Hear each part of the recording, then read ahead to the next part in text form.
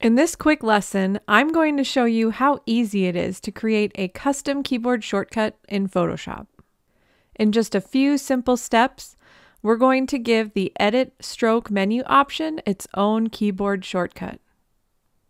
Here I have Photoshop open, and I have created a new blank document. Any size document will work fine because we're just going to use this document to practice with. So in the full version of Photoshop, Adobe gives us the option to create our own keyboard shortcuts. You will access this menu by going to Edit, Keyboard Shortcuts. And for me, this falls down outside of the recording screen, but it's there towards the bottom of the Edit menu. Now this is going to bring up a dialog box with a lot of options. So let me explain a little bit about what we're looking at. Right now, everything here is all set to the Photoshop default. At the very top of the dialog box, we have two options. We have keyboard shortcuts and menus. Make sure that it is set to keyboard shortcuts. Then in the shortcuts for drop-down box, there are four options. There's application menus, panel menus, tools, and task spaces. I'm not going to take the time to go through all of them here, but once you see how this works, you'll see how easy all of this is. So for now, just keep it set to application menus. Now the custom keyboard shortcut that I want to create is a keyboard shortcut for accessing the stroke dialog box from the edit menu. Because I know what I'm looking for is in the edit menu, I'm going to click to toggle that open now. Once it's toggled open, this is going to show every option under the edit menu, along with the assigned keyboard shortcut if it has one. So I'm going to scroll down until I find the stroke option, which is right here, and you'll see that as of default, the Edit Stroke menu does not have a keyboard shortcut listed. This means that we have the opportunity to create one of our own. So to add a shortcut, first we're going to click on the word stroke, and you'll see a box appear next to it for typing in the keyboard shortcut. And now we've come to the hardest part of this lesson, which is finding a keyboard shortcut that isn't already being used by Photoshop.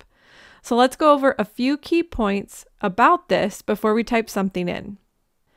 Number one, picking a keyboard shortcut that isn't already in use may require some trial and error.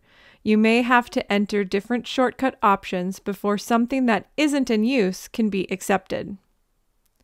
Number two, once you find an option that you can use for a keyboard shortcut, you'll want to make sure it doesn't conflict with the operating system of the computer you have. Number three, there's also the potential for this keyboard shortcut you create to conflict with other applications on your system. So if you have both apps running at the same time, this could cause you some potential issues. Number four, if the shortcut you do create does give you problems with either the operating system or another application, just change it to something else that doesn't.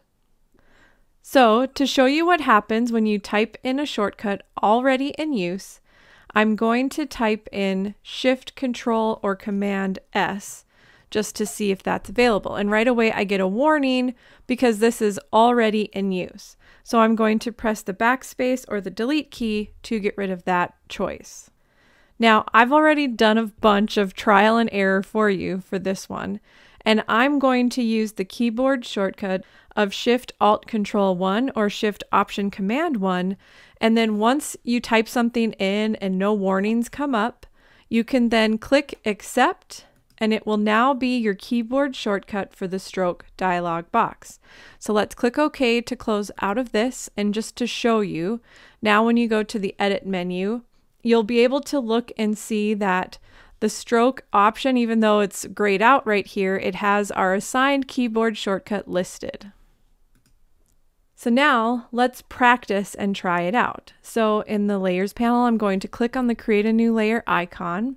Then I'm going to get the rectangular marquee tool, and in the tool options, I'll click on the new selection icon, set the feather to 0, and set the style to normal.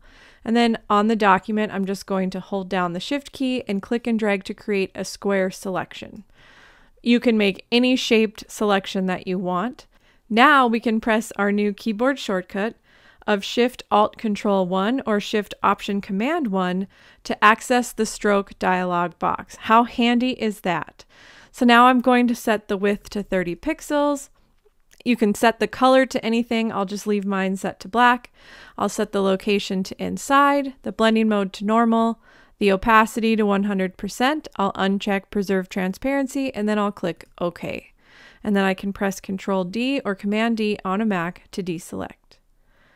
And there you go. We just created our very own custom keyboard shortcut. So I'm going to give you one last warning before I show you a page I made using some stroke outlines.